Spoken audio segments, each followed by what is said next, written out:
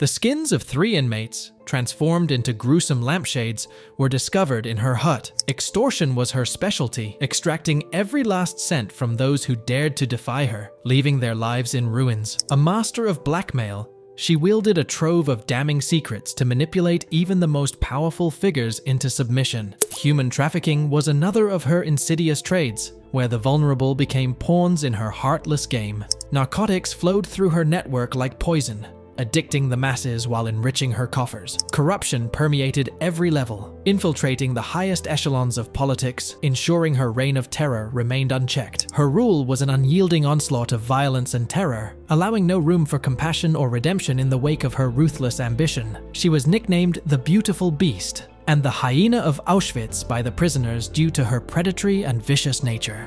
Irma Grese was born on October 7, 1923, in Rechen, a small village in northeastern Germany. Her life began like that of many other girls in her time, but it took a dark and sinister turn as the years went by.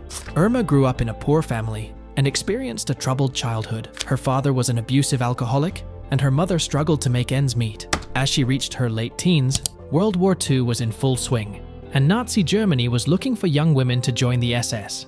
Grese, attracted to the power and authority that came with the uniform, joined the Nazi Party at the age of 18. Her unwavering devotion to the cause soon caught the attention of Heinrich Himmler, the head of the SS. She became a camp guard at the age of 19, and in March 1943, she was transferred to Auschwitz. She rose to the rank of senior SS supervisor in the autumn of 1943, in charge of approximately 30,000 women prisoners, mainly Polish and Hungarian Jews. This was the second highest rank that SS female concentration camp personnel could attain. Irma Grese had the power to determine who would be sent to the gas chambers and who would be subjected to forced labor. She would often choose those who appeared weak or ill, ensuring their fate in the extermination process. She routinely beat and physically abused prisoners, using a whip or a stick. The beatings were often arbitrary and unprovoked, causing extreme pain and suffering. Grese was known to take an active role in selecting prisoners for bizarre medical experiments, which often resulted in their agonizing deaths or permanent physical and psychological damage. She would withhold food and water from prisoners, leading to severe malnutrition and dehydration. This deliberate cruelty caused immense suffering and weakened the prisoners further. Grese frequently used trained half-starved guard dogs to terrorize and attack prisoners. Many prisoners were mauled by these dogs, leading to injuries and sometimes death. She oversaw work details that subjected prisoners to grueling physical labor in harsh weather conditions, often without adequate clothing, food, or shelter.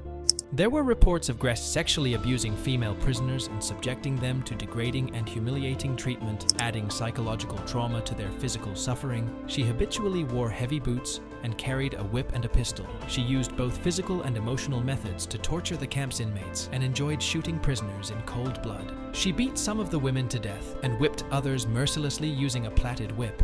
The skins of 3 inmates that she had made into lampshades were found in her hut. These acts, among many others, earned Irma Grese her notorious reputation as one of the most sadistic and merciless figures in the history of the Holocaust. As World War II approached its end, the Allies were closing in on Nazi Germany. Auschwitz was liberated by the Soviet Red Army in January 1945, and Irma Grese's reign of terror finally came to an end. She was arrested and put on trial for her war crimes. The evidence against her was overwhelming. In December 13, 1945, Irma Grese was found guilty and sentenced to death by hanging. What's your opinion on this? Let me know in the comment section.